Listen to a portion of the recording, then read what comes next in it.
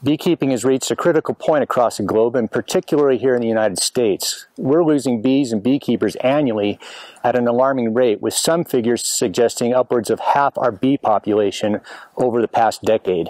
I was inspired to develop a new idea and fresh ways of addressing the needs of our beekeeping community in the 21st century. I call them bee barrels. The process is fairly simple. The bees enter in from the front in a smaller, more manageable opening. The smaller opening is easier for the guard bees to protect. The back contains a built-in feeder that can be filled with water or sweetened solutions, or simply be left empty. There's no need to store this feeder anywhere else when not in use, and it's located in the back of the hive to discourage robber bees. The bee barrel is light and compact, with handles along the entire length of each side. And you'll notice it doesn't have a top or a base, just two more things you don't have to store when they're not in use.